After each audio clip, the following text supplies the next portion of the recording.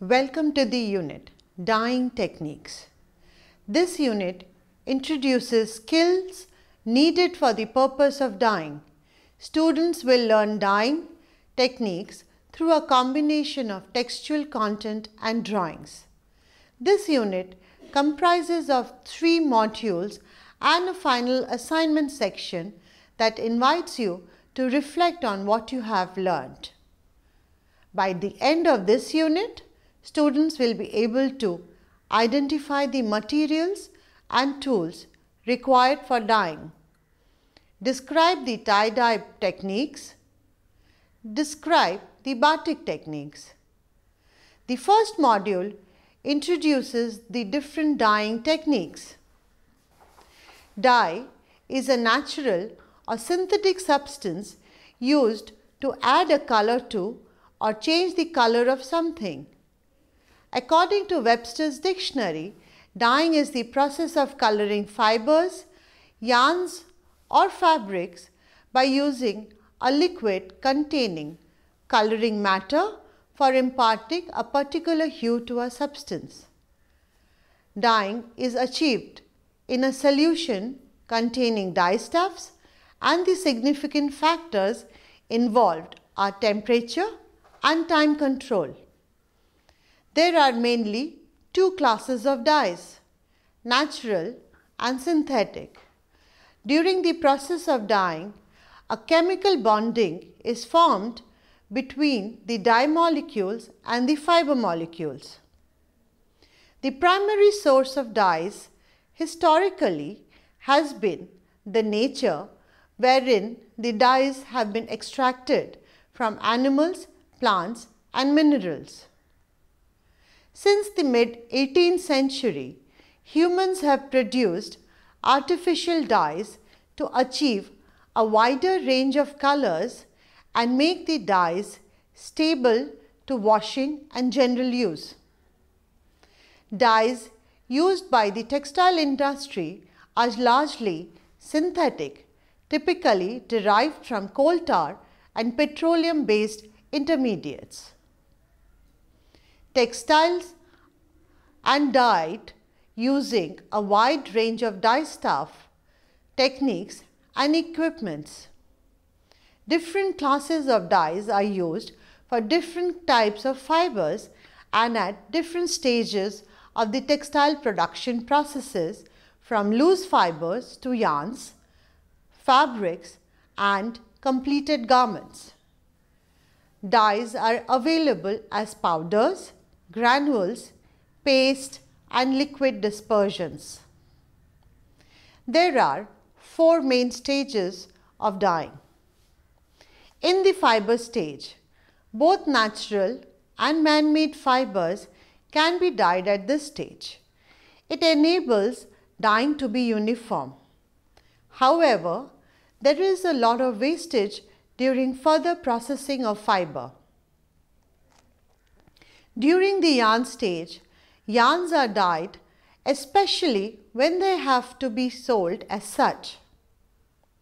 Hence, in embroidery threads, sewing threads, knitting yarns, yarn-dyed fabrics, dyeing is done at the yarn stage.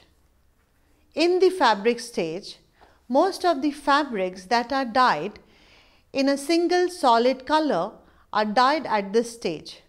This method is fast and is easy to match colors. Blended fabrics can also be dyed. During the garment dyeing stage, sometimes after stitching of the garment, there are requirements to dye it. Fiber content determines the type of dye required for a specific fabric. Examples of cellulosic fibers are cotton, linen, jute, hemp, ramie, bamboo and rayon. Cellulosic fibers require fiber reactive, direct or substantive and vat dyes, which are colorless, soluble dyes fixed by light and or oxygen. Examples of protein fiber are wool, angora, mohair, cashmere, silk, soy, leather and suede. Protein fibers require vat, acid or indirect or modern dyes that require a bonding agent. Examples of synthetic fibers are nylon, acrylic, polyester and polypropylene.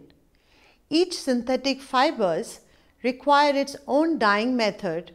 For example, nylon requires acid, disperse and pigment dyes, while rayon acetate requires dispersed dyes.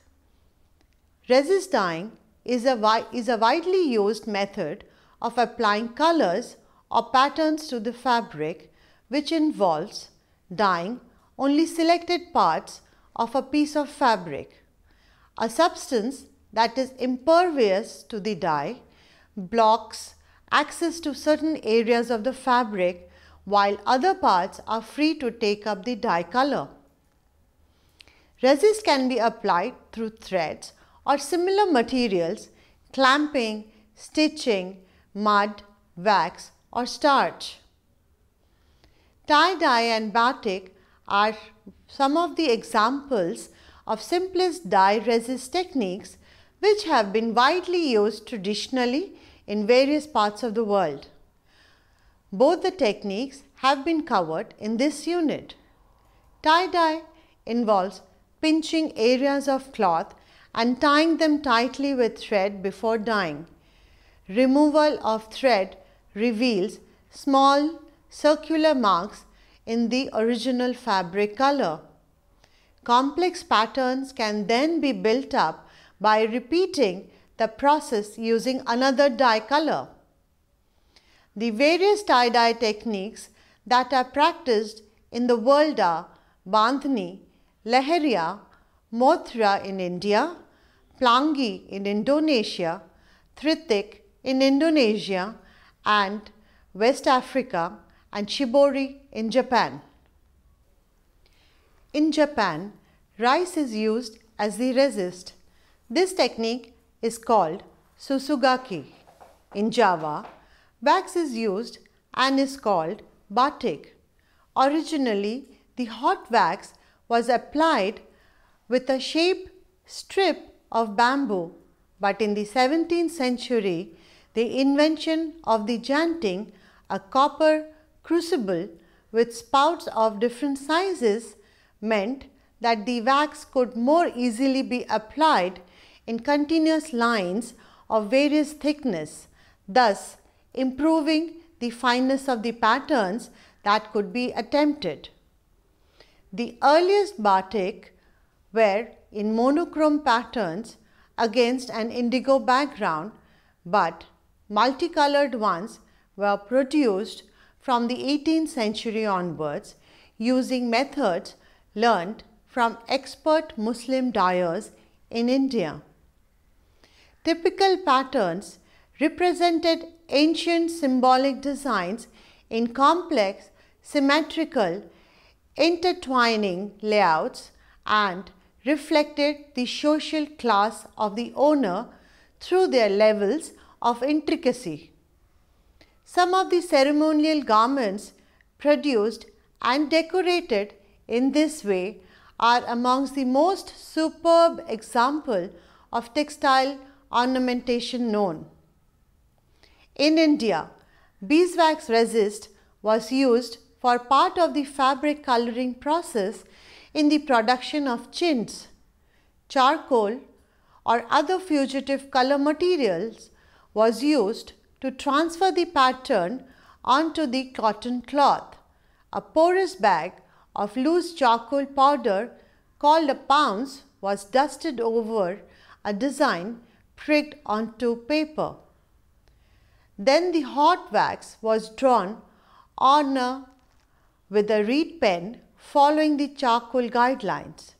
The textile workers were largely low-caste Hindu family groups, each family skilled in a separate stage of the complex chintz making process and working in their own small crafts workshop. In batik, resist is obtained by applying wax on fabric as per a predetermined pattern and is known by the same term. After dyeing and removal of the wax, the pattern is revealed in the original fabric color.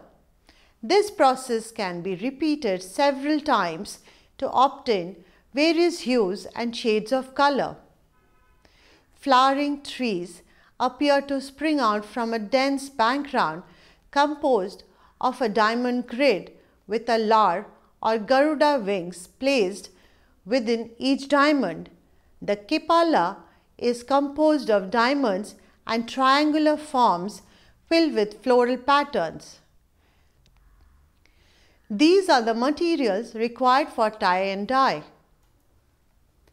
Bleached cotton fabrics such as malmal or muslin, cambric or poplin, cotton or polyester thread for tying, plastic sheet for design tracing, fugitive color for design transfer, pin or needle for marking holes in design sheet, direct dyes, water, thread or cord for tying, stitching needle, steel or wooden clamps for resisting, sodium chloride or common salt or sodium sulfate, small jugs or containers to make dye paste, glass or plastic measuring cylinders, measuring spoons, weighing scale, steel tumblers, steel, wooden, glass rod for stirring, burner, rubber gloves, scissors, steam iron and a face mask. These are the materials required for batik printing. Bleached and scoured cotton cloth, natural wax, paraffin wax, frame to stretch the fabric, masking tape or dressmaker's pins, brush or block to apply.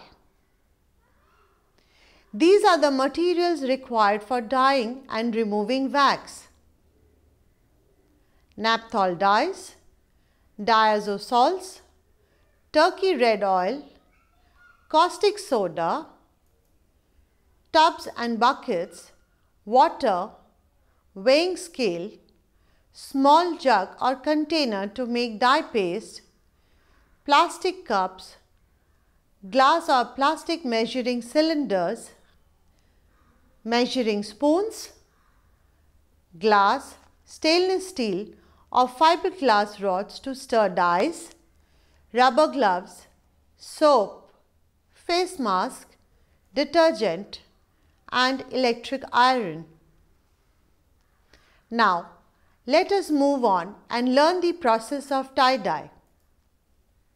Follow these steps to tie-dye.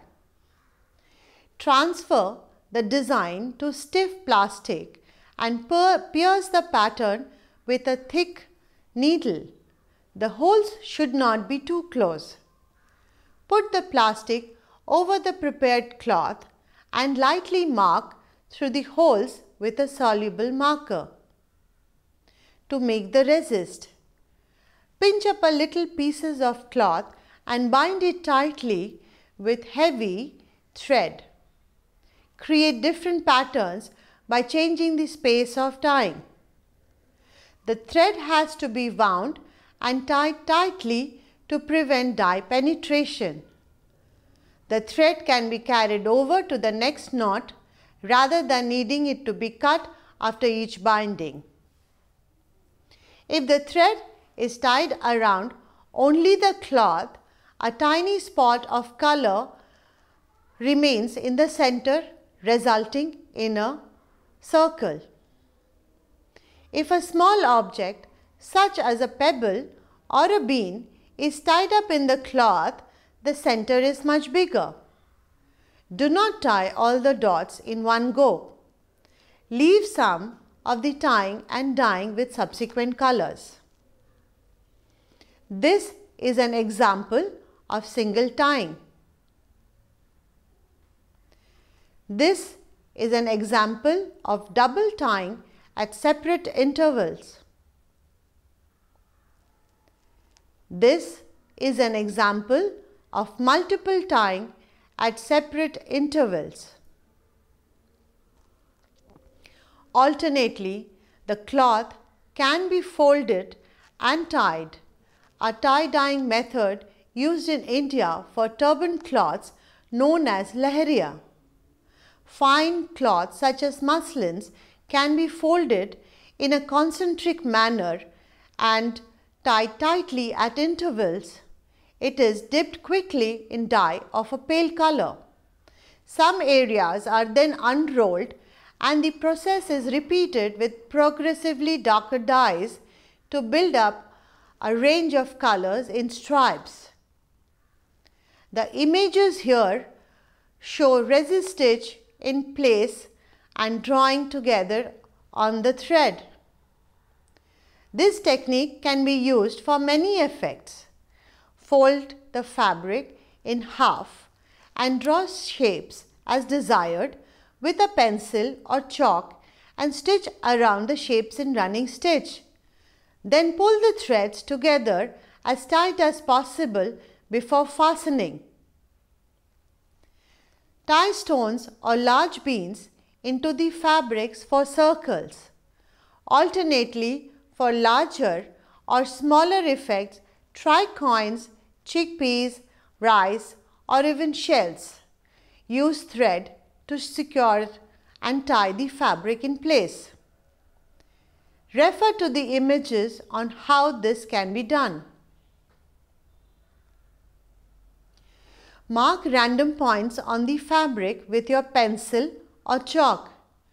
Pick up these marked points and tie a knot in the fabric at that point. You can refer to the images on this, how this can be done. Crumple the fabric in your hand and bind it into a tight hard ball. For each color, crumple the fabric in different places for a random effect. For a large garment, bunch along the length, section by section for a long, firm roll. Crumple the fabric in the hand and bind it into a tight hard ball for each color. Crumple the fabric in different places for a random effect. For a large garment, bunch along a length section by section for a long, firm roll. Displayed here is an example of resist pattern by folding technique. Knotting can be done by tying a length of fabric with equally spaced knots along it. Twist the fabric lightly so that it coils back on itself. Bind it at the ends and at intervals along the coiled fabric. Dye the cloth by first using the palest color. Dye can be mixed in the same way or as for applied resist dyeing. The fabric should not be left too long in the dye to prevent color penetration through the threads. Rinse and dry the fabric and then tie more knots to reserve areas for the second knot. Knots already tied should not be untied.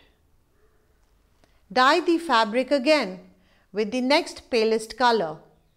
The process of tying and dyeing can be repeated often provided dye colors go from light to dark. Rinse and dry after each dyeing.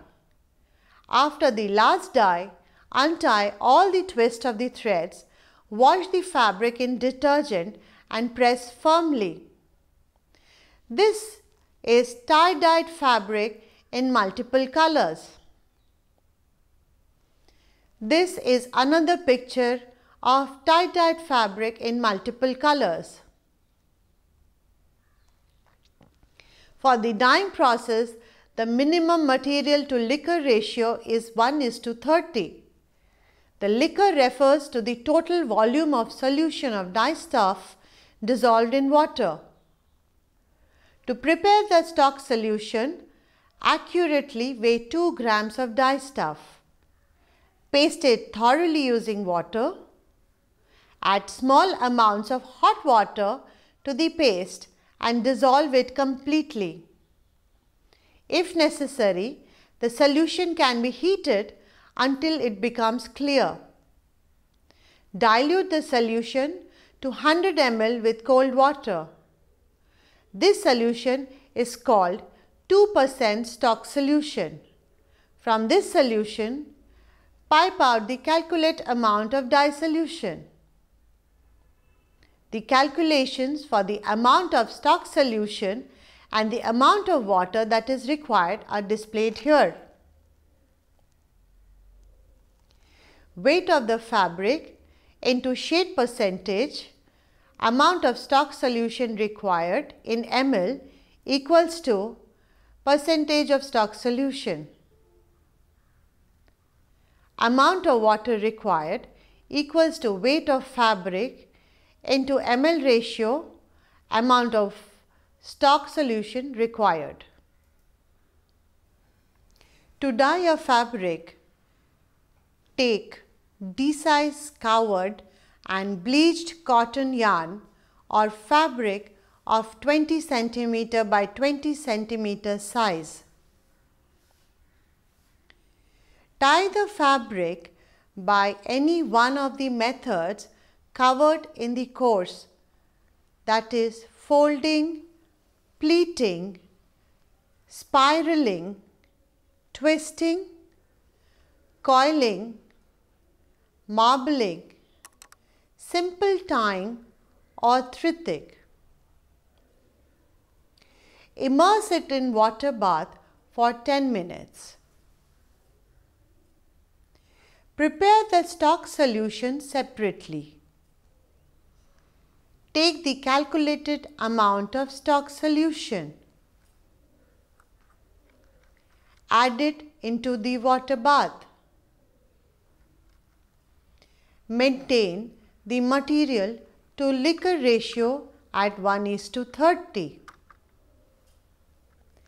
Slowly raise the temperature of the water bath up to 90 degrees centigrade. Stir the dye color continuously for 20 minutes. Add the calculated amount of sodium chloride to the dye bath. Increase the temperature up to boiling point. Continue dyeing for another 20 minutes. Add another calculated amount of sodium chloride solution to the dye bath.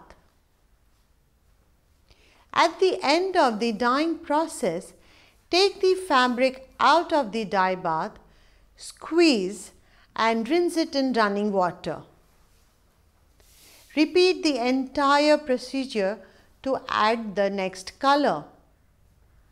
For targeting various effects, one may explore the time of exposure and position of the dipping in dye bath. Soak the fabric or yarn in presence of 3 grams per liter of a soap solution and 2 grams per liter of soda ash. Rinse the fabric in cold water and open the fabrics to see the effects of the dyeing and keep it for drying. After drying of the fabric, iron the fabric and mount it with a description of the dyeing techniques.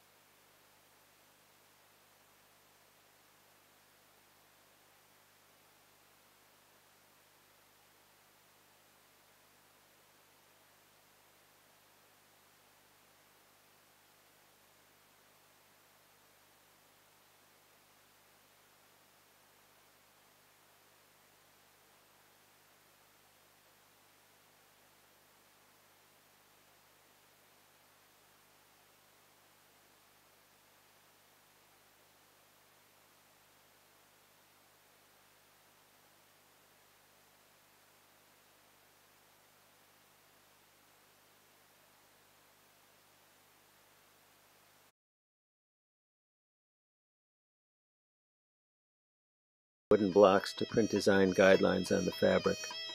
He now uses butter paper to make a stencil, which is more convenient, economical, and time-saving. He has a collection of 300 to 400 stencils of various patterns and designs. Traditional Khatri Muslim patterns include plants, flowers, trees, but no animal or human forms. For other religious groups, designs may include peacocks, elephants, tigers, birds, dancers, medallions, and other geometric designs. Modern designs include a wide variety of lines, zigzags, circles, squares, random dots, and geometric patterns.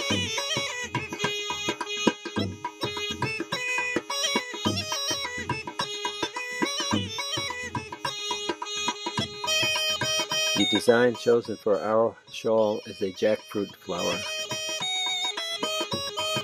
Very often, Jabbar is invited to the National Institute of Design in Ahmedabad to teach design students the nuances of bandhani. There he has met experienced textiles designers who come to Bhuj to learn more about the craft and, in turn, have given him new ideas for his own work. These designers often ask Jabbar to create their modern designs in bandhani fabrics. He is also reviving and producing traditional designs that have been considered passé or obsolete.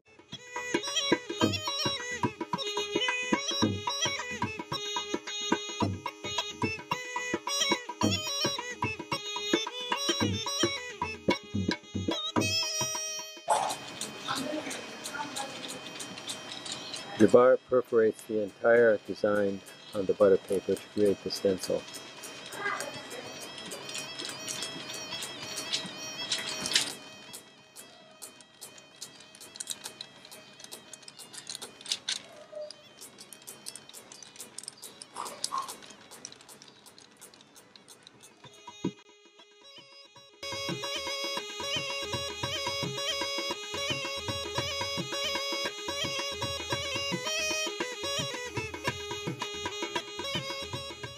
Pigment is mixed with plain water to make a fugitive dye that is used to transfer the design needle hole dots onto the white or plain colored fabric. The spots are easily washed or bleached out after the tying work is finished. If Jabbar wants the tied dots to be of a color other than white, the fabric is first dyed with that color.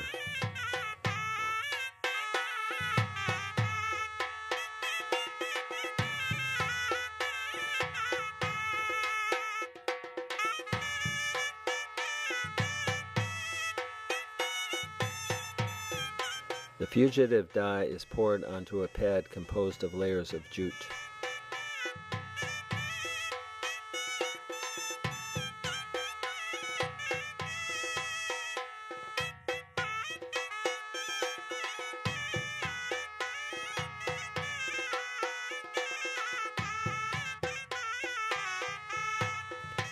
When the pad is thoroughly soaked with the dye solution, some kerosene is added to restrict dye spread or bloat, ensuring that the design is printed as very sharp, even dots. If you use the only water, then it will be sprayed out. So kerosene will hold the resin on. So it doesn't allow to spray. Actually, this is for the shoe polish. But we use it to rub that brush on the pressing temper. And then the small ball get color. We got the white fabric from the market, like Bombay, Bangalore, Surat, from different places of India. And we just cut the fabric as per requirement. Suppose we are doing a dupatta or shawl, we cut the fabric 2.5 meters, and then we give the raw stitch for just holding the two layers. This is how we done. Very raw stitch.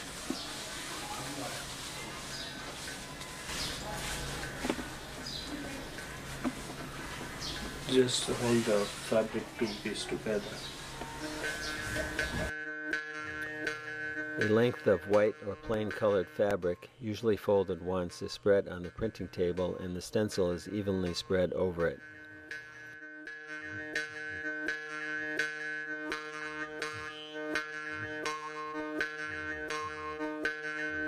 In the past, we are using, instead of the tracing paper, we will use the wooden block for the guideline, for the marking. And each and every block we put separately on design. So it takes a long time for making a one piece for the tracing. But now this is the faster and easier technique to do the marking.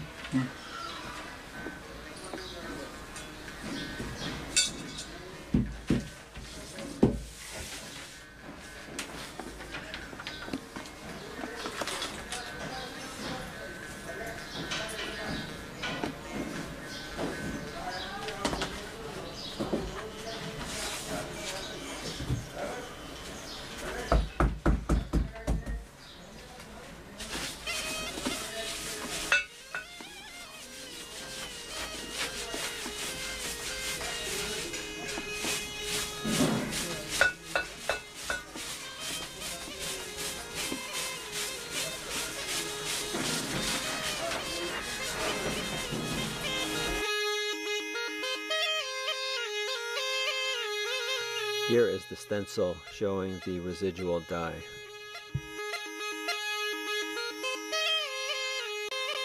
The thimble and glass rod facilitate tying. Either silk or cotton thread may be used. The quality and gauge of the thread varies depending on the type of fabric to be tied. Cotton fabric is thicker, requiring stronger thread, while silk is thin and delicate in texture so that finer thread may be used. The bandhani tying process begins with the artist using the ring finger of the non-dominant hand to push up from underneath the fabric so as to easily pinch, gather, and hold a bit of cloth using the index finger and thumb of the opposite hand. This finger has a long, sharp, natural nail or may be capped with a pointed thimble to help in raising a tiny cone of the fabric.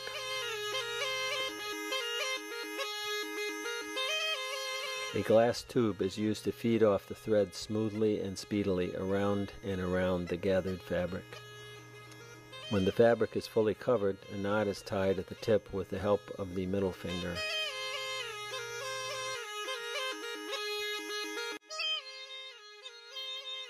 Jabbar employs about 300 artisans from 20 villages in Kutch to do the bandhani tying.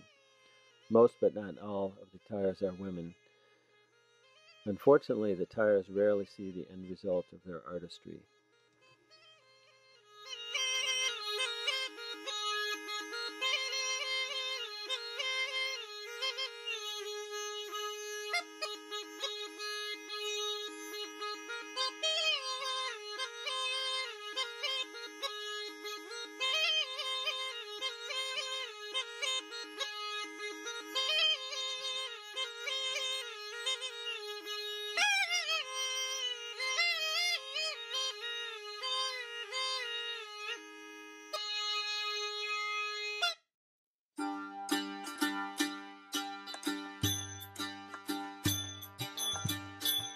The first series of dots will be white or another light color if the underlying fabric has been previously dyed.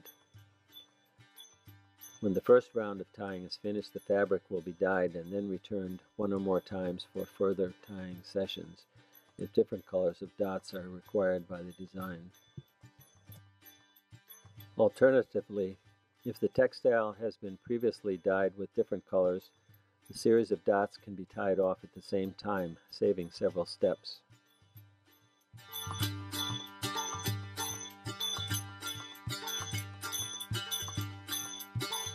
Favorite colors of dots are yellow, red, pink, orange, and green.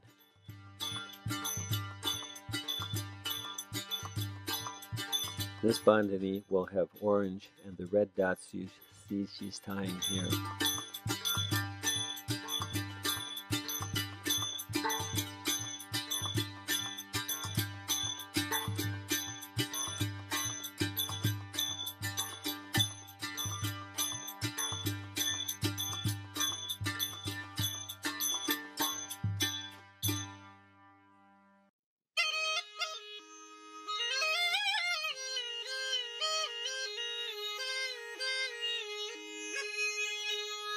Most textiles have only one color dot, but it's quite common to use 2 dots, and Jabbar has even seen a fabric with 15 different colored dots.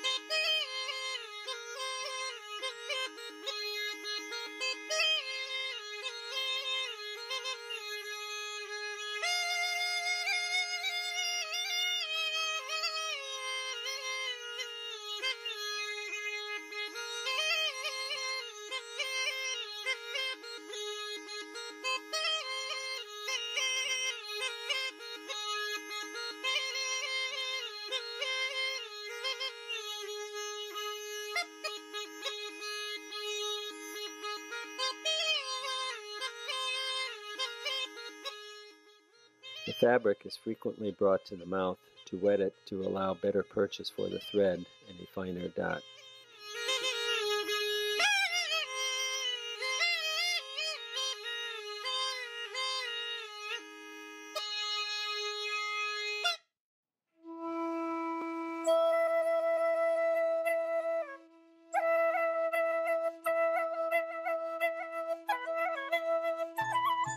Payment for the tying work begins with counting all the tied dots on each textile.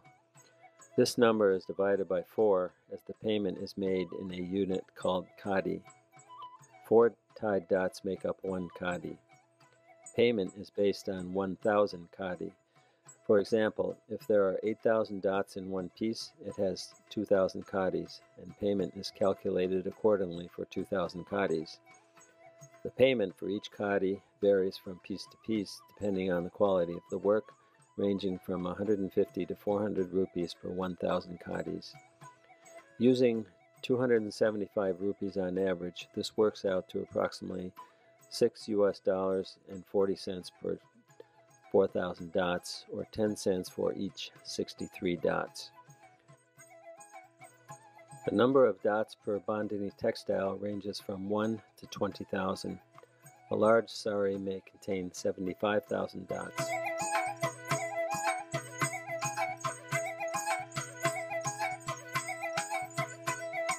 Most of the tyers are women, but some older men supplement their income by also tying, like Ibrahim here, who is 60 years old.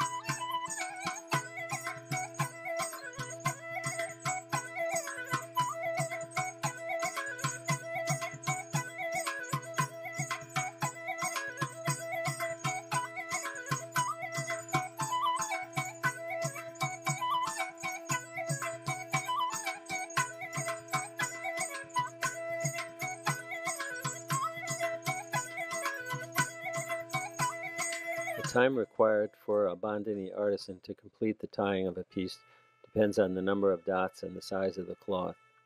A simple design requires less time than a very intricate one. It also depends on the artisan. If the tyer is married with children and has lots of family and household chores, she may not be able to give much time to her tying, and therefore it may take several weeks or months to finish her work. On the other hand, a young girl, unmarried and with not much responsibility in her family, can devote much more time to her work and may finish more pieces in a given period, even though she may work more slowly than a more experienced tyer.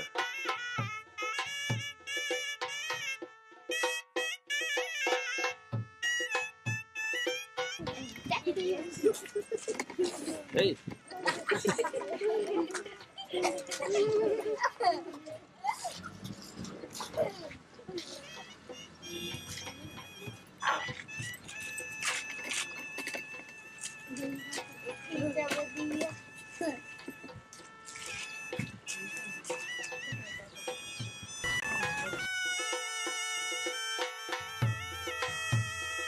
Here is our shawl with the ties in place ready for the dye bath.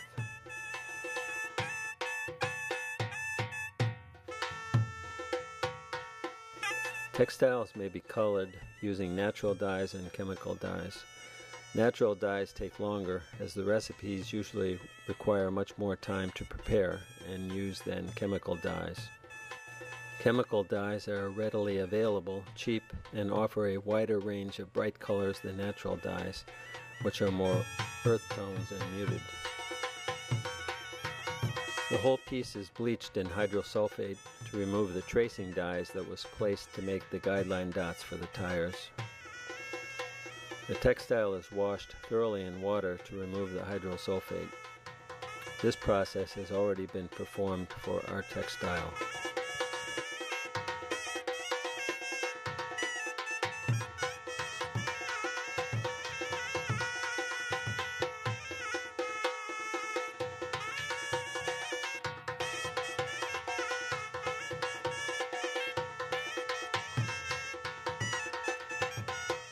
Jabbar mixes an alum solution to soak the textile in for 45 minutes before dyeing. Alum is a mordant, which allows the cloth to take up the dye more evenly.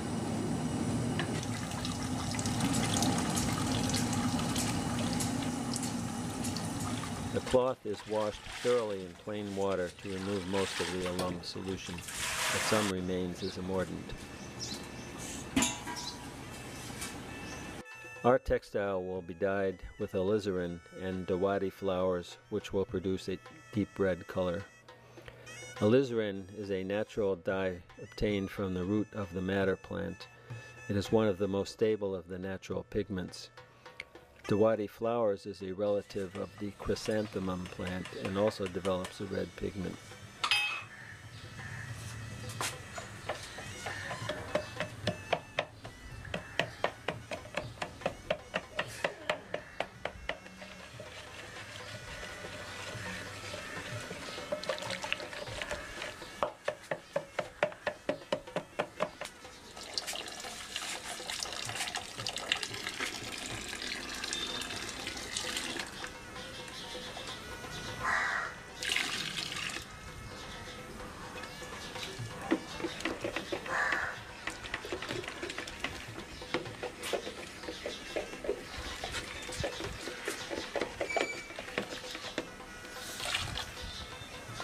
Payment का क्या किया वो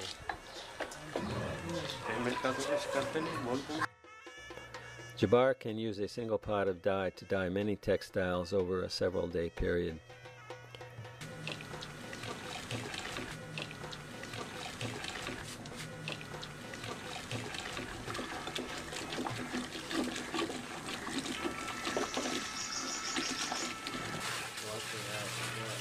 Textile is rinsed once again in water to ready it for the dye bath.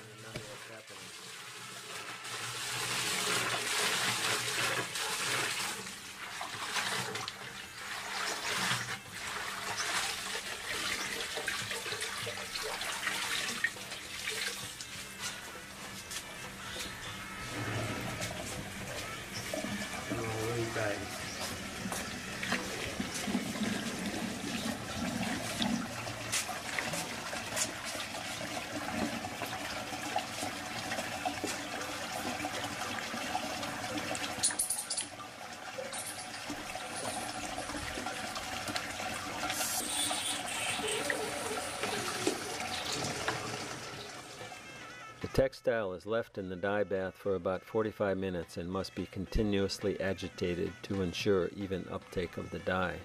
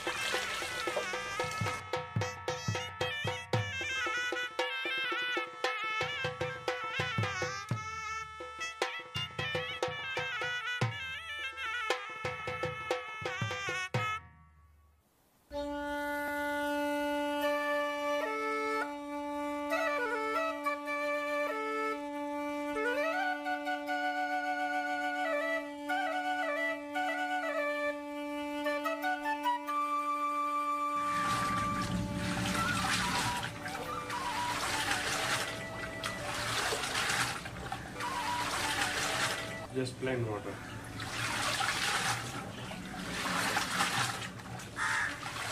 See, it doesn't bleed. But if you use acid dye, synthetic, when you wash it, it will be bleed.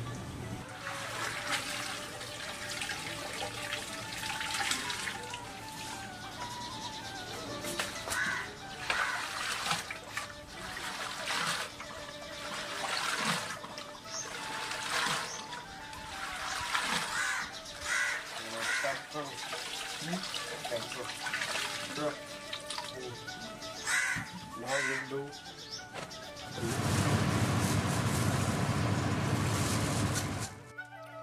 To achieve darker shades, portions of the piece are dipped in a solution that is produced when scrap iron is left to rust in water for 15 days, mixed with jaggery, a concentrated sugarcane syrup.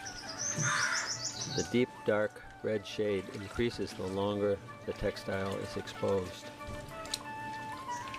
Then the cloth is washed thoroughly and dried in shade.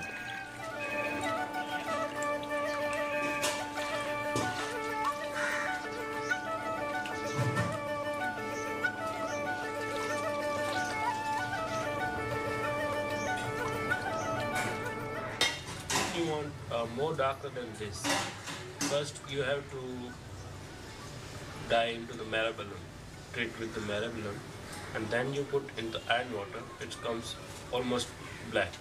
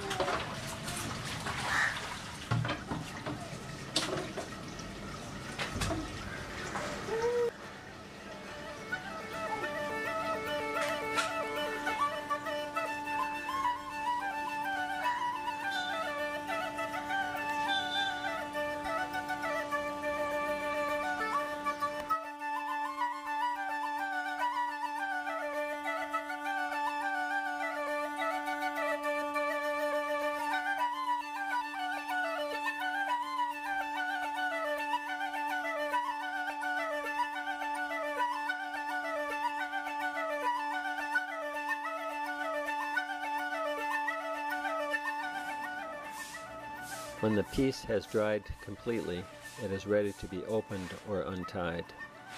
If the fabric is pulled in a straight line, it may be damaged and torn. Therefore, it must be pulled diagonally. It is pulled until all the threads untie and pop off. Now the pattern can be seen.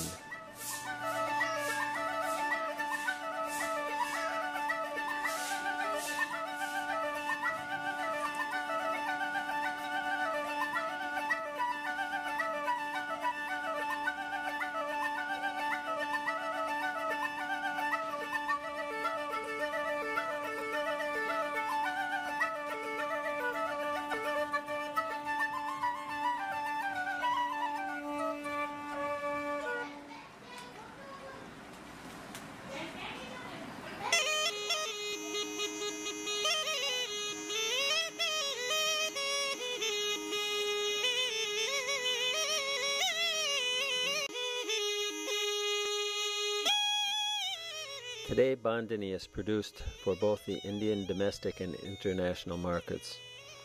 Opportunities are rapidly expanding as this exquisite art has been discovered by international designers and has now entered the world of high fashion. Textiles appealing to Western taste are made into scarves, stoles, bandanas, and sewn into one-of-a-kind or ready-to-wear garments of many designs, shapes, and sizes, such as blouses, dresses, and jackets. Interior designers have also found a place for the color bandhani in their work. Jabbar will be taking this pile of bandhani to trade shows in Paris and Los Angeles.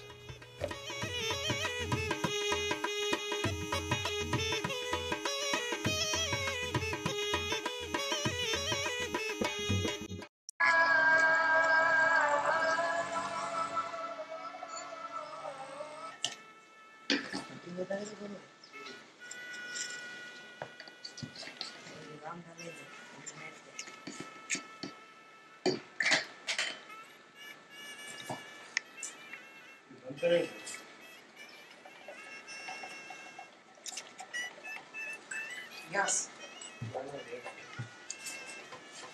So we have some colors like lemon yellow, golden yellow, and brown.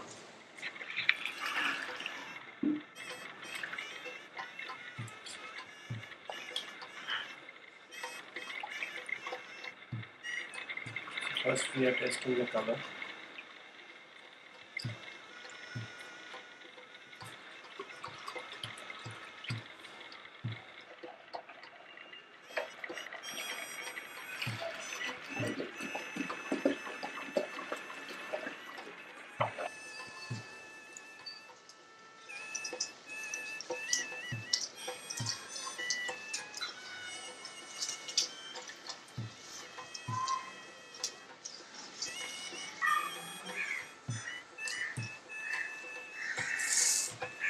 Yes, we add some acetic acid, vinegar.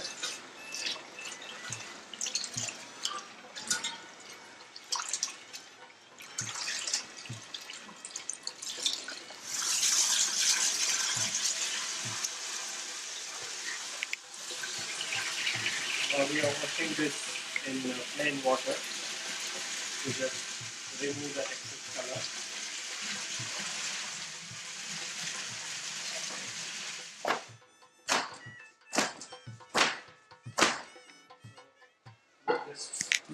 We have to like dry, but not like completely dry, a little bit wet to fold the fabric.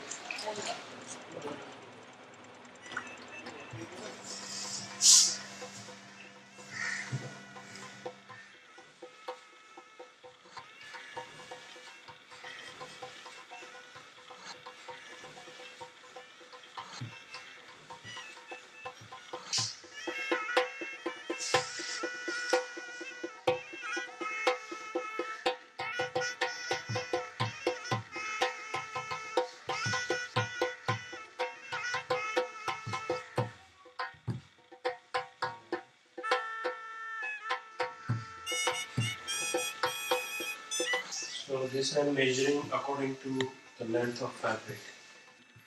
So it should be like equal fold at the end.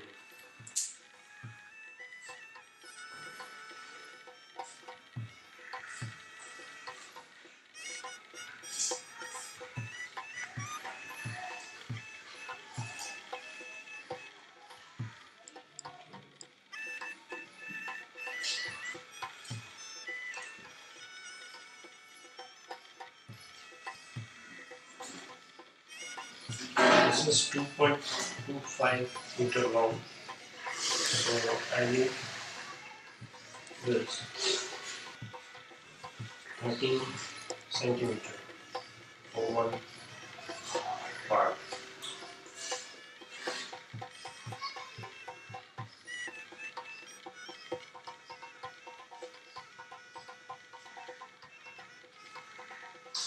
This part will be the border.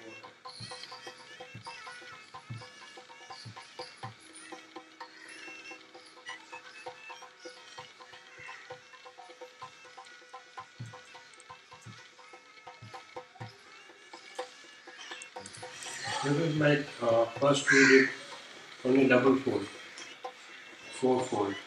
This is now 6 layers. So this is like 3 part of one fabric. And we will folding also the different again. The curve we folded in square, but now we are folding triangle.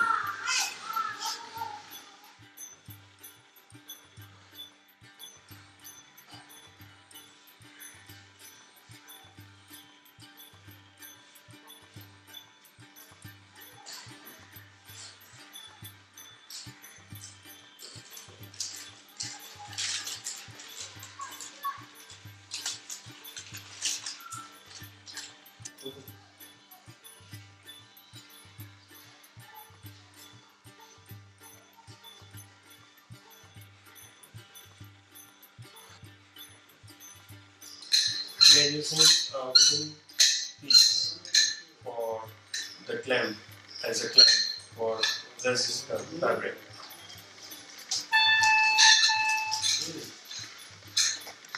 So we put the plastic. It doesn't get dirty because we use over and over the same wooden.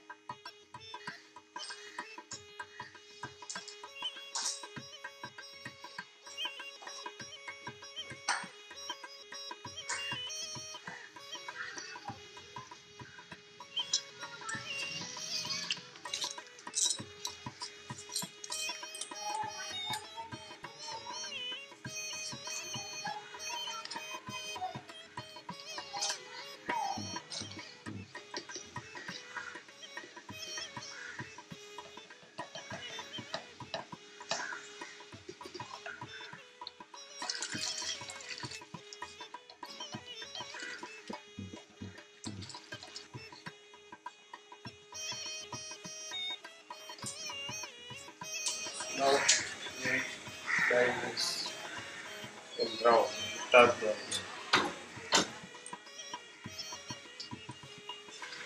You have to move and rub gently to the fabric so it gets color inside.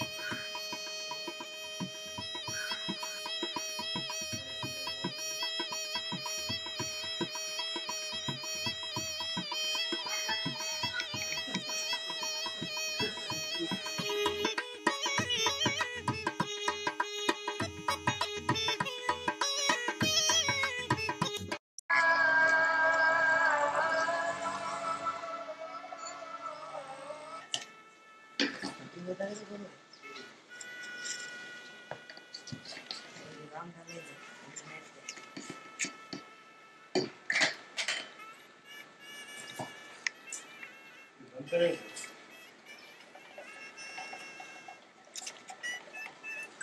Yes. So we have some colors like lemon yellow, golden yellow, and brown.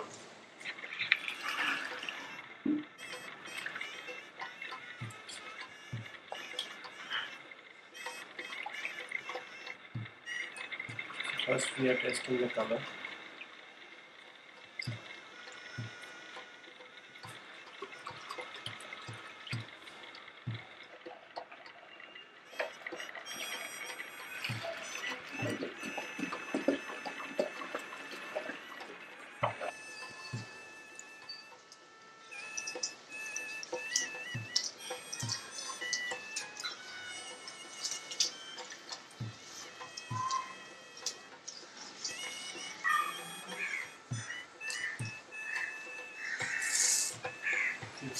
We add some acetic acid, vinegar.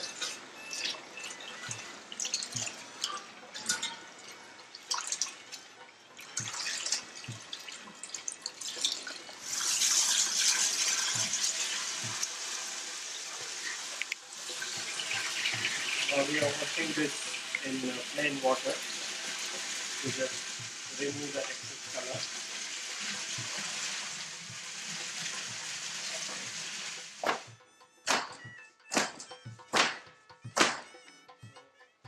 This, we have to like dry, but not like completely dry, a little bit wet to fold the fabric.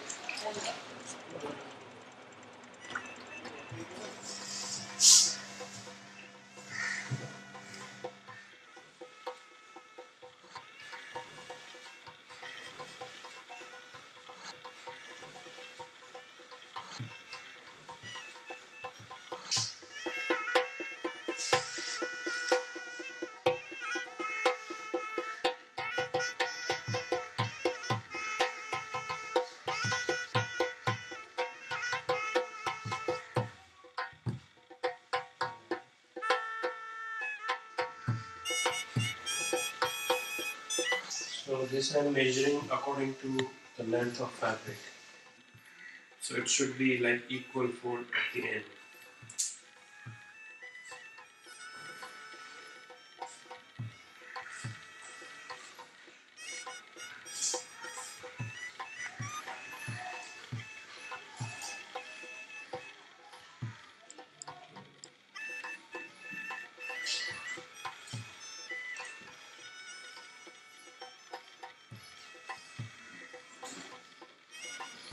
This is 2.25 meter long. So I need this 13 centimeter for one part.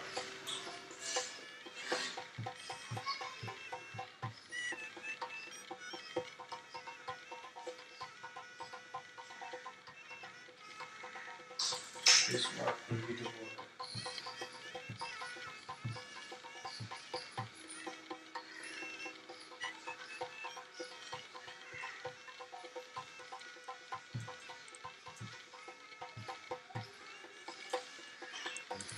This is like first we did only double fold, 4 fold. This is now 6 layers. So this is like 3 part of one fabric. And we will folding also the different again. Later we folded in square, but now we are folding triangle.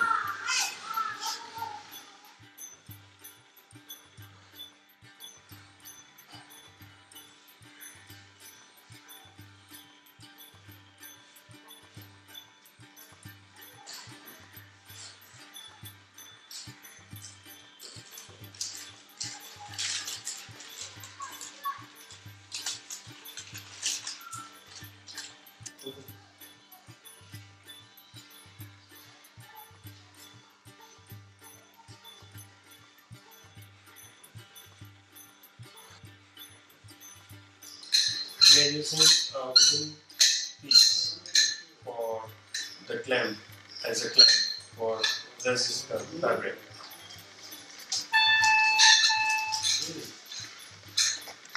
So we put the plastic.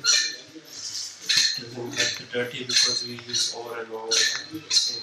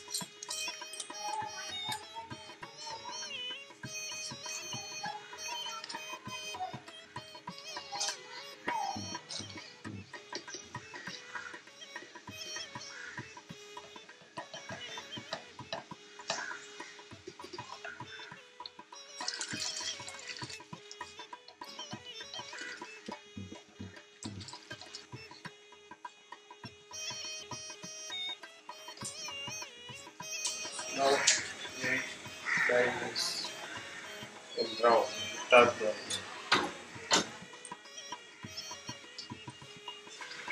You have to move and rub gently to the fabric so it gets color inside.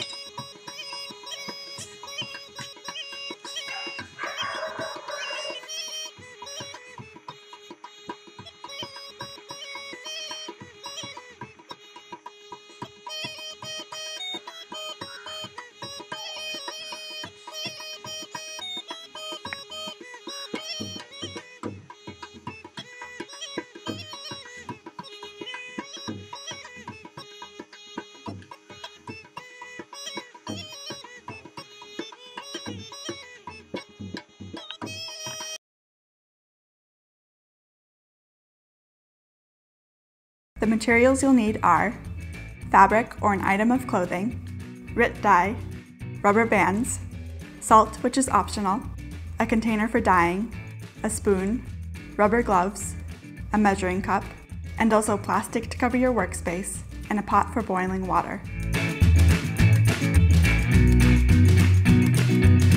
For best results, use a fabric made from natural fibers like cotton and pre-wash the fabric. Wet fabric takes dye better than dry fabric, so soak it in warm water and wring it out. I'm going to tie the fabric in 3 different ways.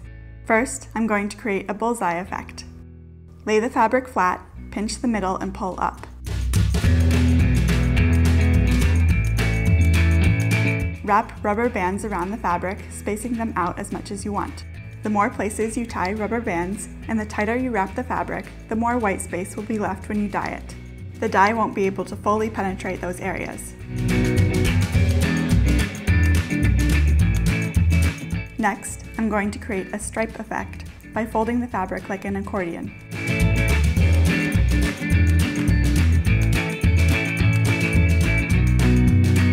Wrap rubber bands around it like before.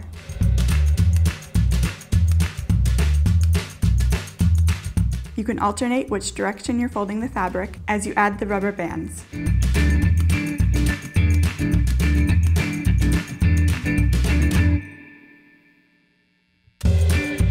The last pattern will be small circles. Pinch pieces of fabric and tie it with rubber bands. Repeat until the fabric is covered.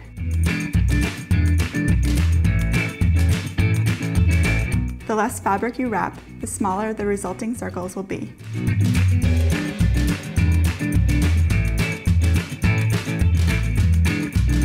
Make sure your workspace is covered with plastic or something to protect it from staining. Heat at least enough water to easily cover the fabric. With the water near boiling, pour it into a container.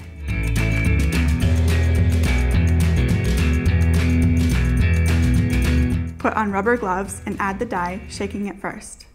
I'm using denim blue RIT dye. If you're dyeing cotton, rayon, or linen fabric, adding salt will help the dye absorb better. Thoroughly stir the dye bath.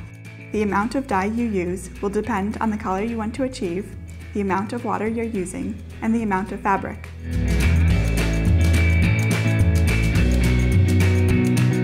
Place the fabric into the dye and let it sit for at least half an hour.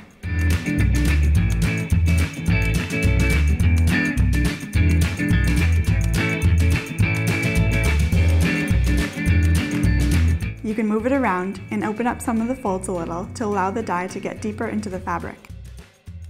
If you want to use more than one color, you can pour different colors on different areas of the fabric. Set your container on an angle or put the fabric on a rack so the colors don't pool together. Pour on the dye and rotate the fabric to get all sides.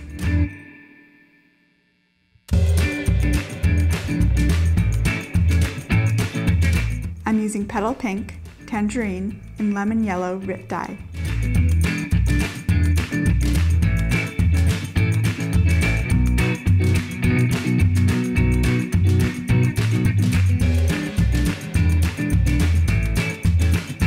Make sure the fabric is saturated with dye and let it sit for at least half an hour.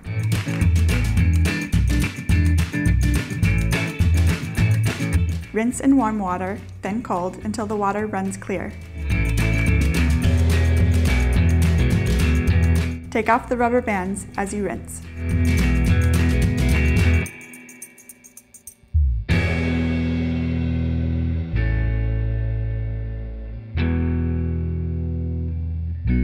Machine wash on cold and hang dry.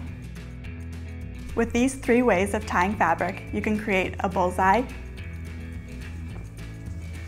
stripes, and small circles. Now that we have seen process of tie-dye, let us look at the process of creating batik.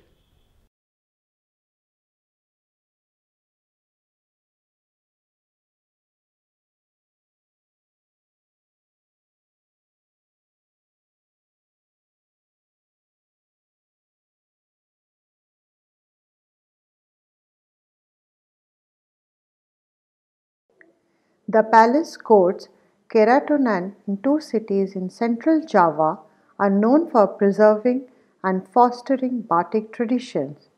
Surakarta Soloseti batik. The traditional Surakarta court batik is preserved and fostered by the Shushuhunan and Mange Kunegaran courts. The main areas that produce Solo batik are the Laveyan and Kauman districts of the city. Solo batik typically has Sogan as the background color. Pasar Klevar near Susuhunan Palace is a retail trade center. Yogyakarta batik. Traditional Yogya batik is preserved and fostered by the Yogyakarta Sultanate and the Pakua Laman court. Usually, Yogya batik has white as the background color.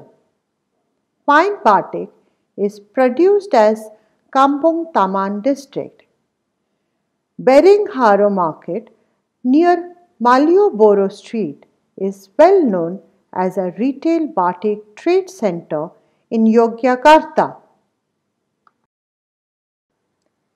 Priangan batik or Sudanese batik is the term proposed to identify various batik cloths produced in the Priangan region, a cultural region in West Java and Northwest Java, Banten. Traditionally, this type of batik is produced by Sudanese people in the several districts of West Java such as Siamis, Garut and Tasikmalaya. However, it is also encompasses Kuningan batik, which demonstrates Seribon batik influences, and also Banten batik that developed quite independently and have its own unique motifs. The motifs of Priangan batik are visually naturalistic and strongly inspired by flora such as flowers and swirling plants and fauna such as birds, especially peacocks and butterfly. The cloth needs to be washed to remove any starch or finishes. Next, the fabric may be cut to the required dimensions, keeping in mind the small allowance of 5 to 7 cm for pinning the fabric to the frame. The material should be stretched as taut as possible to ensure the accurate application of wax. If a frame is not being used, then the fabric must be made smooth and flat and should be laid on a sheet of grease-proof paper. There are a number of ways to transfer the design onto the fabric. The chosen design may be traced with a soft pencil or dissolvable marker on the material with the help of a tracing sheet. If the material is sheer or transparent, the design may be traced directly or by placing the material over the design on a light colored surface. The design appears clearly through the fabric and can be traced with a soft pencil. The process of applying wax to the fabric. Newspapers or plastic sheets must cover the work surface before starting the wax application. Paraffin wax and beeswax may be mixed in a ratio of 60:40 to achieve a good quality of resist in the fabric. This mixture needs to be heated in a utensil. The wax should be heated slowly till it gains a flowing consistency like that of a water. To test whether the wax is ready to be applied, a small drop of the molten wax may be dripped onto the edge of a fabric. If it looks transparent, it means the wax is ready. On the other hand, if the wax looks opaque on the fabric, then it needs more heating. The heating of the wax should be continued at a lower temperature to avoid solidification. The wax may be applied by a nylon bristle brush, starting with the areas that needs to be kept white. After the first dyeing, the wax may be applied further to the areas that need to retain the first dye color. Wooden and metal blocks may also be used to apply wax. In Indonesia, a special tool called canting is used to apply wax onto the fabric to create intricate batik patterns. The back of the cloth has to be checked from time to time to ensure that the wax has penetrated the cloth, and wherever required, the cloth may be re-waxed from the back side too. It is quite difficult to remove the wax once applied. Therefore, one needs to be careful during the process of application of the wax. To remove any unwanted area, the wax has to be scraped gently with a knife from both sides of the fabric, followed by rubbing a metal spoon that has been immersed in boiling water. The treatment may be repeated until all the wax is removed. The fabric resisted through wax in batik is dyed in naphthol or azoic dyes, which are called cold dyes, since they are neither involved in heating of the dye bath or the process of dyeing, nor do they require any heat or steam fixing. Naphthol dyes require immersion in two different sets of baths which should not be mixed together. The first bath is the naphthol bath to saturate the fiber. To this bath, an alkali is added, usually caustic soda, to make the dye solution. The second bath contains the color salts called the diazo salts that instantly develop the color on the fabric on reaction with the naphthol. Naphthol dyes have coded letters as suffix to their names. The colors achieved in dyeing depends on the combination of the particular naphthol with the particular salt.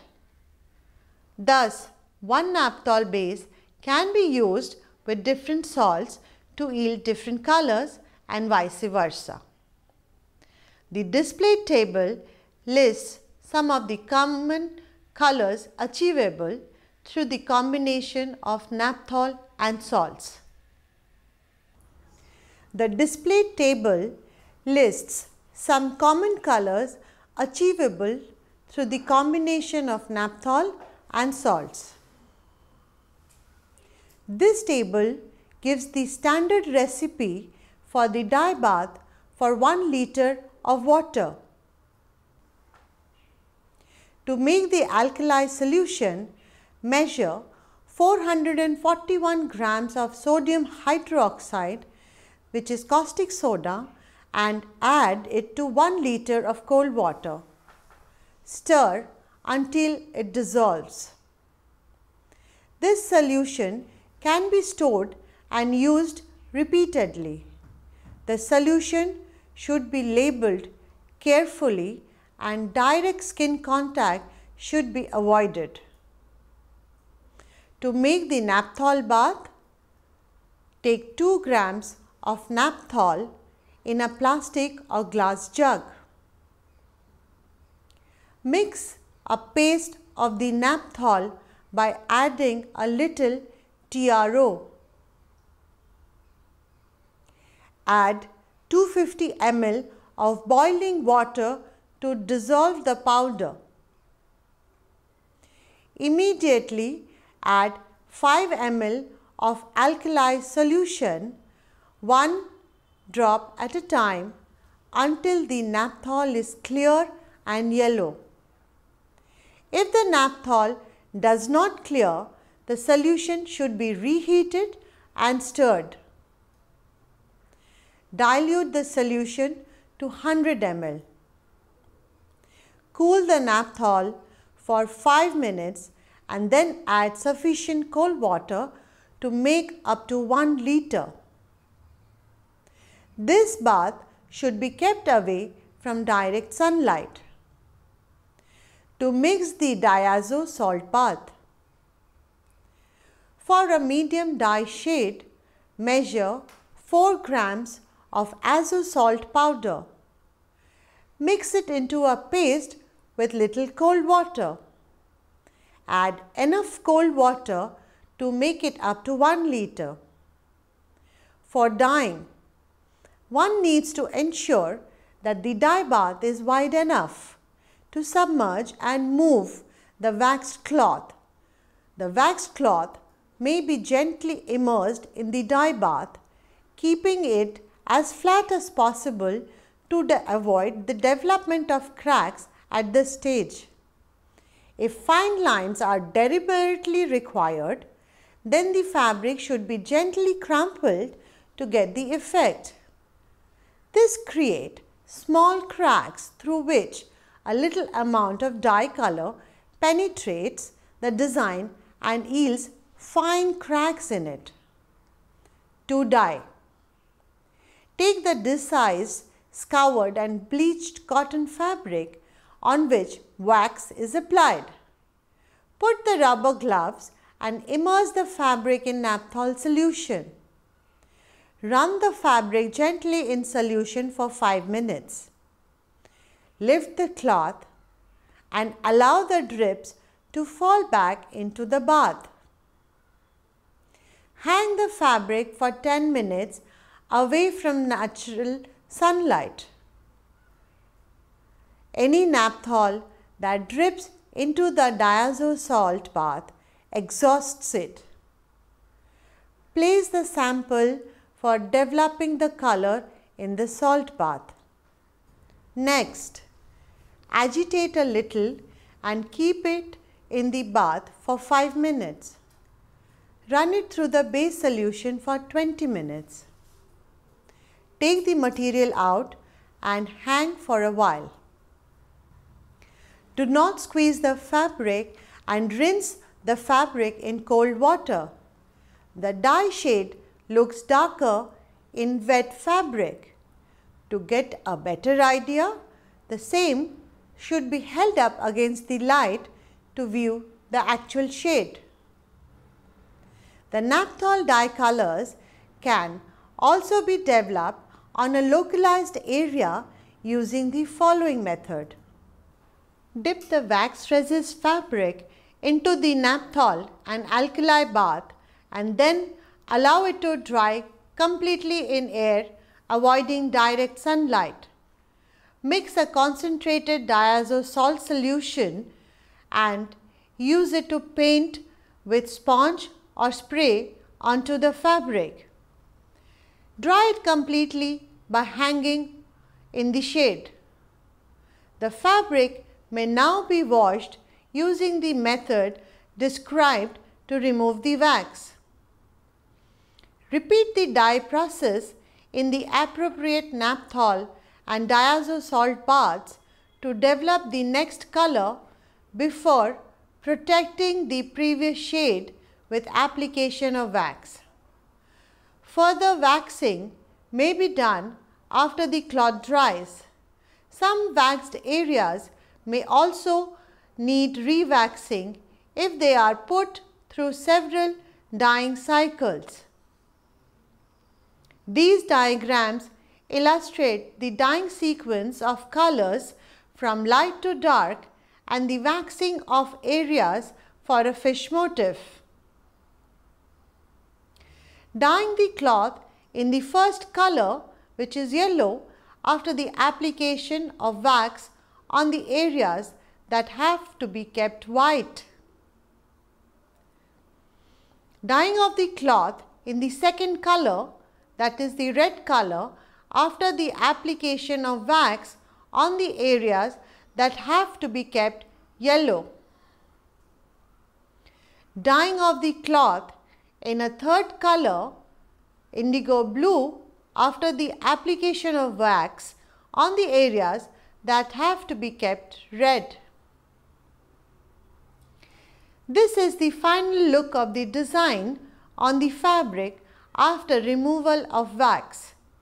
The first dyeing gave yellow, the second gave the red, and the last dyeing gave the reddish purple due to over dyeing of the red areas with blue. The two main processes to remove the wax from the fabric are boiling and ironing. In boiling, the wax flakes may be removed as far as possible from the fabric. Next, the fabric may be completely immersed in a large pan fully filled with hot water, which should then be made to boil for 2 to 3 minutes. The fabric should then be transferred to a bucket of cold water. This solidifies a lot of wax, which may be later removed by a strainer. The boiling process should be repeated again, but with only 1 minute of boiling. The process may be repeated for heavily waxed fabrics. Finally, the fabric should be boiled in water containing detergent, followed by rinsing to remove all the last traces of wax. In ironing, the flaking off should be done as described before. Next, the fabric should be placed between layers of absorbent paper on several sheets of newspaper. The fabric should be ironed properly, constantly changing the newspaper as it gets saturated with wax. Any dye left on the surface of the fabric must be wiped off before ironing. This may continue until all the wax is removed.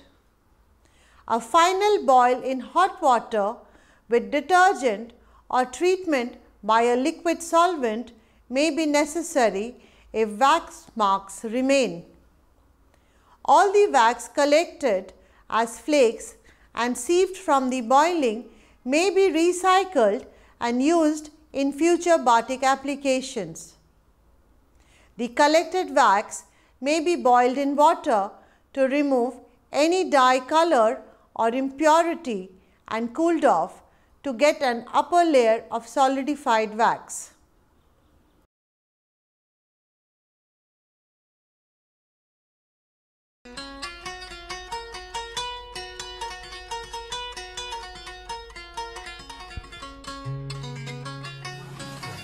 Every journey of 1,000 miles begins with one small step, and it is very much the same with batik production.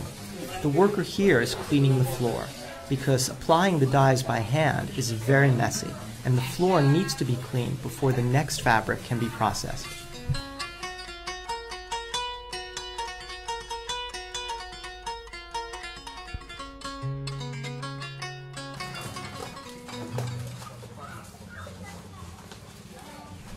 Once the floor has been cleaned, the workers start putting down long sheets of plastic on the floor, some sort of linoleum type product.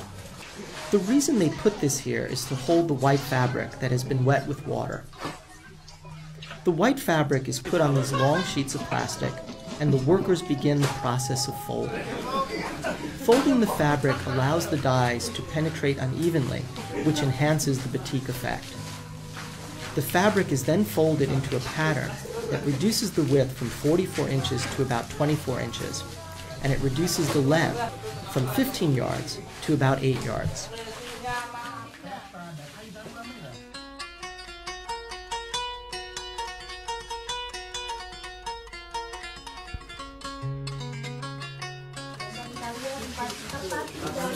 After the fabric has been completely folded, the workers start applying the dye stuff to the fabric. Using a natural sea sponge, about the size of a tennis ball, the workers start applying circle-shaped blocks of color on the fabric. The first color applied is red, and you can see how the worker applies this color, leaving space for blue and yellow to follow. It is a mini assembly line. One worker applies the red, another the blue, and finally a third worker applies the yellow. It is just beautiful, even at this stage. One thing to note is that these colors will only show up in the printed batik design, or the motif as it is called in the trade. It will be protected by hot wax and then removed from all other areas later in the production process. The third worker is just about finished applying the yellow color, and once it is complete, the fabric is taken out of the workroom for the next production step.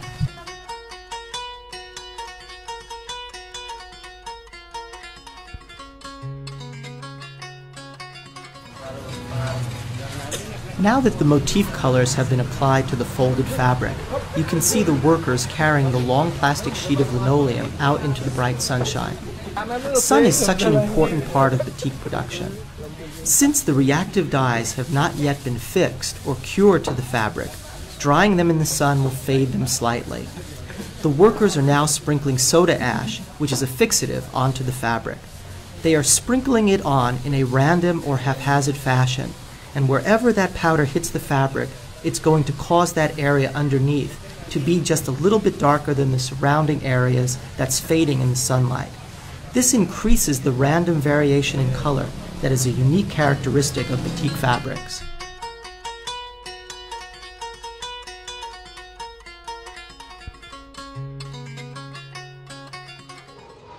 After a batik process, sometimes there's white areas that are not dyed.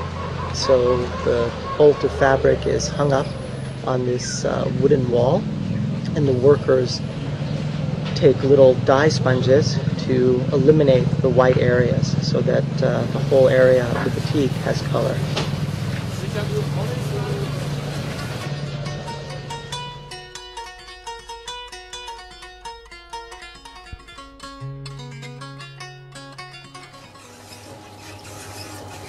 Now that the motif colors have been inspected and all of the white spots have been touched up by hand, it's time to take the fabric to the water glass machine in order to properly fix the colors onto the fabric.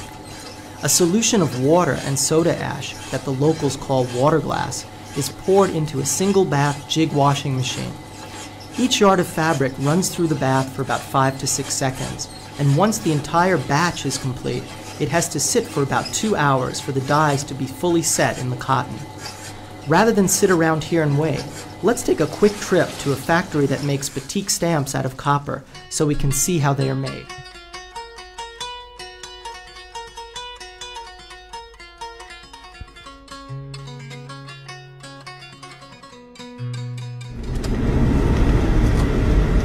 Most batiks in Indonesia are made in central Java, in and around the small city of Solo. As you can see, the environment around these small batik workshops is very rural, residential, even agrarian in some senses. There's a bunch of rice paddies and farms that we passed along the road. Here we are, driving along the back roads of Solo, on our way to the stamp making facility. And I hope this gives you an idea of the local area that surrounds the batik workshops. Making copper stamps is a complicated process, one that starts, of course, with the original artwork. But because copper stamps are made of folded bits of metal, there is a limitation to the amount of detail that can be shown, especially when you compare it to pen and ink on paper. Here you see the technician modifying the original artwork, removing some of the detail so that it comes into a format that can be translated into the copper. Once the design has been modified, the next step is for the worker to begin forming the copper strips into the pattern design. This involves a lot of cutting, bending, and clamping in order to manipulate the copper strip to fit into the pattern design. You can see that it's a very intricate and complicated process and takes a lot of time. Workers then tap those designs onto a metal frame in order to complete the stamp. Once all the elements are in place, the stamp is dipped into a solution that is made up of melted tree lacquer called telenban. The lacquer is boiled in a metal pot over a wood fire. The stamps are put into the metal pot and allowed to soak there for about 20 to 30 minutes. It is then allowed to dry and is polished. After this process, the lacquer holds the thin metal strips together and does not allow them to move when the stamps are pressed onto the fabric.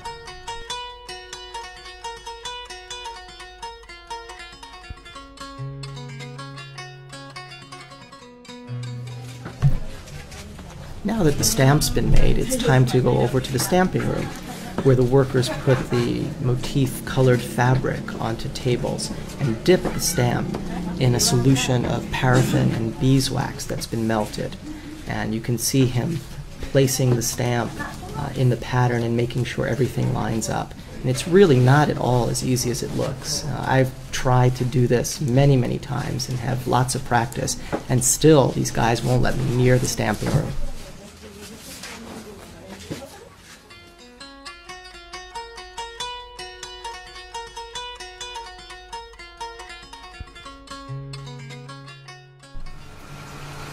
Now that I've been kicked out of the stamping room, it's time to take the fabric over to the next production step, which is bleaching the fabric.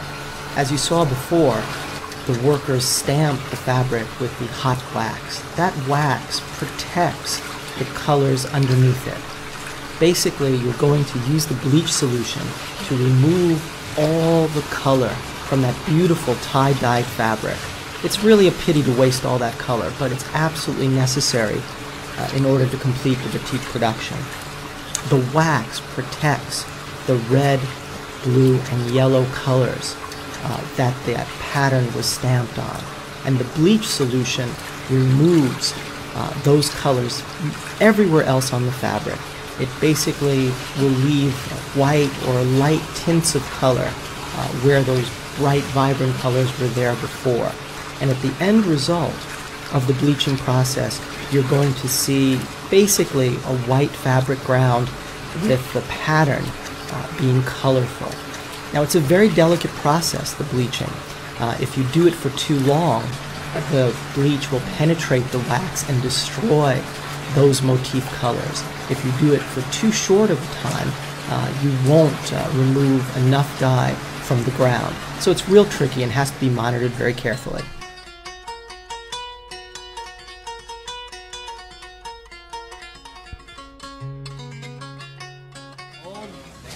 This is a different process here.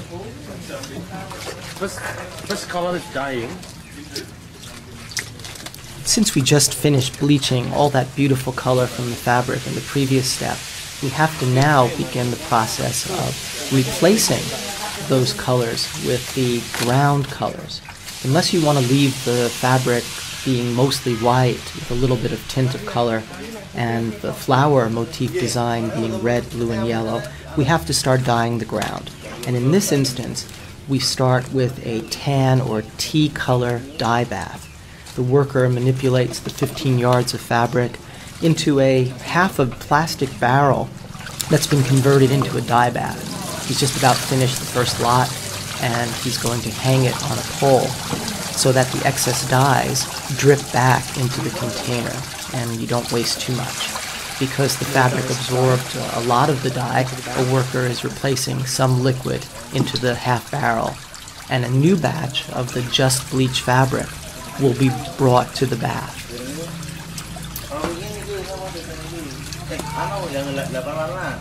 He begins the immersion process, pushing that 15 yards down into the barrel, moving it a bit, making sure that the dye penetrates throughout the fabric and the different folds. It's a very thin liquid, and it will penetrate very nicely into the cotton fabric. When he finishes manipulating the fabric, again, he's going to hang it on the pole and allow the excess dye to drip back. Another worker is squeezing out the remaining wet areas of the first batch, and once that's complete, he will bring it for the next step.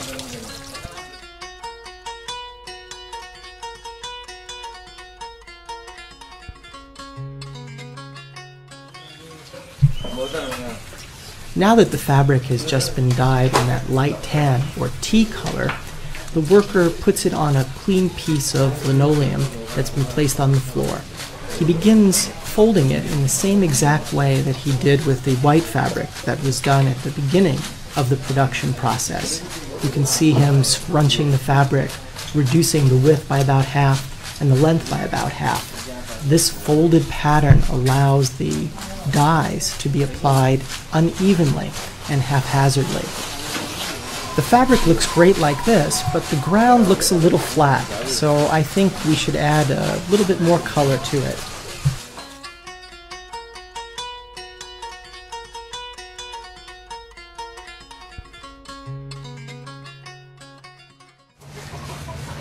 This is the spray technique for the first color, and then we have two colors.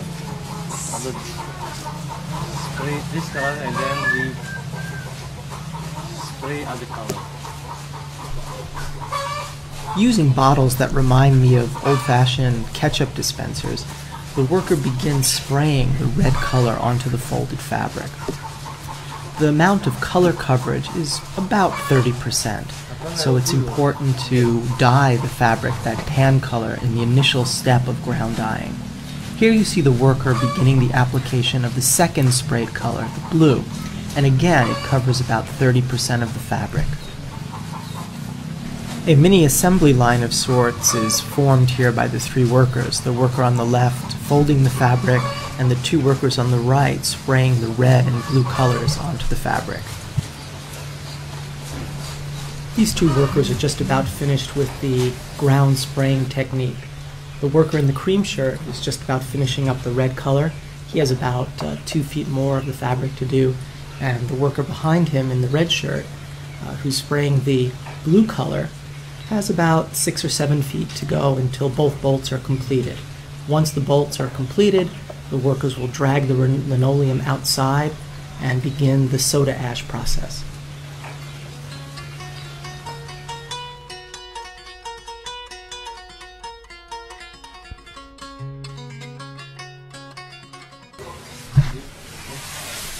The next two production processes are exact duplicates of the ones that were used after the motif colors were dyed earlier in the production process.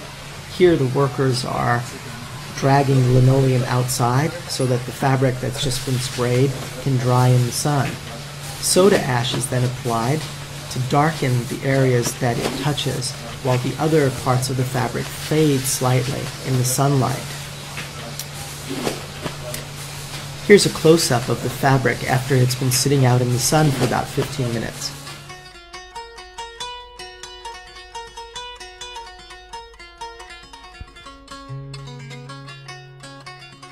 After the fabric's been drying in the sun for about 20 minutes, we head over to the water glass machine where the worker is adding the solution into the jig washer. The fabric is then run through exactly the same process that was done to treat and fix the motif colors.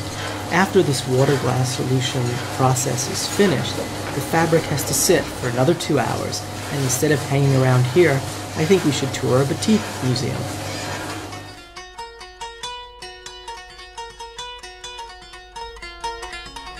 My name is Erna Adita. I work in Batik Museum of Danarhati, which is the largest batik museum in Southeast Asia. And I'd love to give you a tour of our facilities. Over the course of the next 2 hours, Erna gave me quite an extensive tour of the museum.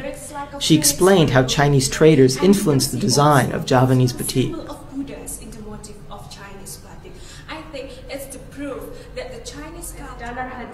She showed me the batiks that were produced and worn by the benefactors of the Batik Museum. She explained how the nobility and other different castes in Javanese society could only wear certain batik designs. She told of how during the Dutch occupation, European fairy tales and art were incorporated into the local batiks. I want to thank her for the excellent tour she gave me. From my visit, I learned so much about the different periods and styles of traditional Indonesian batiks.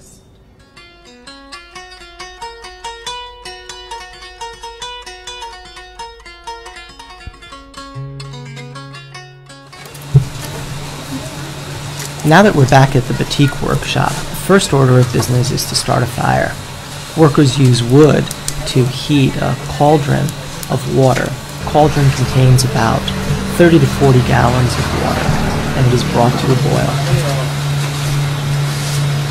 The fabric that has just come from the water glass process, as had been sitting for 2 hours, is now fully fixed.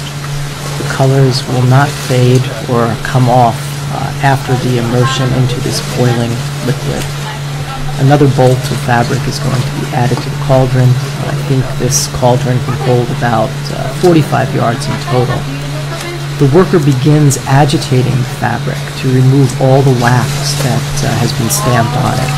And after a little while, he begins skimming that wax, just like you would a soup that you're making. They skim the wax off. The wax is reused, and once the wax has been removed, they lift it and agitate it some more and begin to put it on a metal pole. Now this is the most dangerous part of batik production, because what could happen is that the fabric can fall from that pole after agitation, and the boiling water will splash onto the worker like that, and it's really not a lot of fun. Now that both bolts of fabric have been removed from the cauldron of hot water and the wax has been removed from the fabric, we now are about to begin the last process of batik production. Here the worker is taking the fabric and transferring it to a pool of cold water. Both pieces of fabric will be put there, and then the last step of production is washing the fabric. It's important to wash the fabric because some traces of wax might still be on the fabric, and this has to be inspected by hand, and you can see the workers use a brush to, once they identify some wax, they use the brush to scrape it off. And you can see that after a while some wax residue builds up in the pool of water. And again, this will be skimmed off and reused in future batik production.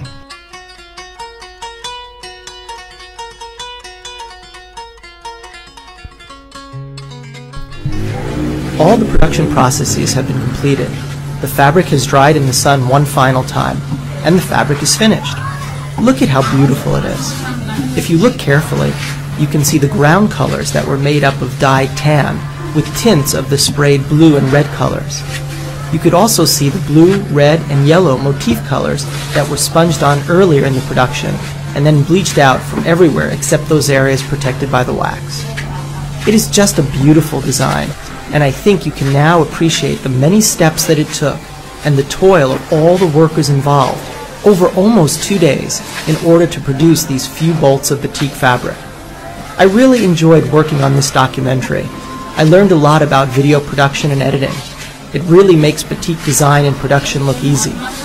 I hope you enjoyed our brief journey together and learned a bit about how batiks are made. As for me, I am working on designing a new line of batik fabrics and looking forward to my next trip to Indonesia, getting my hands dirty with dye and making some beautiful fabric. Until then, to summarize, in this unit, you have learned about the tie-dye and batik methods of dyeing. Thank you.